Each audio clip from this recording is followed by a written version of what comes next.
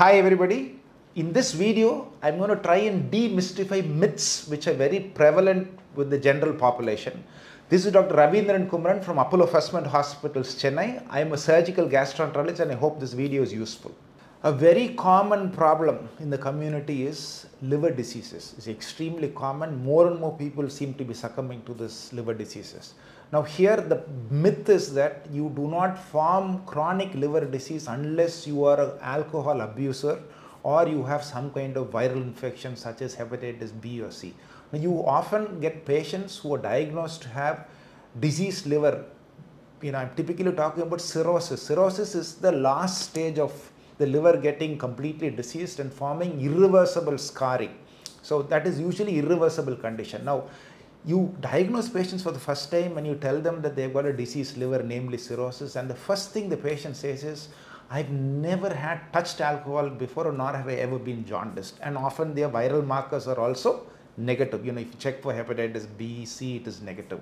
And this is a sizable population is also women folk. Now they say, I've never done anything to deserve this disease.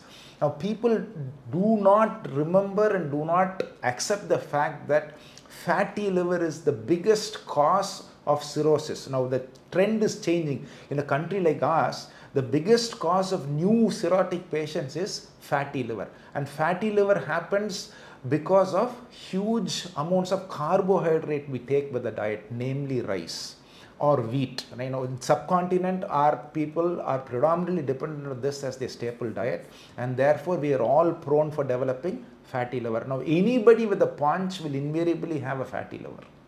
And fatty liver is a diagnosis which you see so often when you look at ultrasound scan reports for anybody. For any test you do it and they will say the patient has fatty changes in the liver and it is graded as 1, 2 and 3. And grade 2, grade 3 is actually bad news, and if it continues for a prolonged period of time, I am talking about decades, prolonged period of time, that itself is enough to cause permanent scarring of the liver, going on to cirrhosis, and then from there on to other dangerous complications, sometimes requiring a transplant of the liver.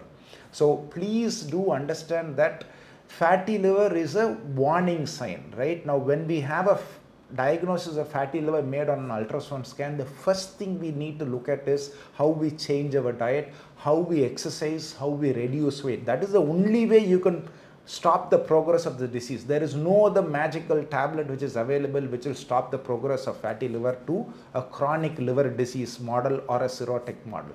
So the take-home message is take it easy with carbohydrates. Thank you.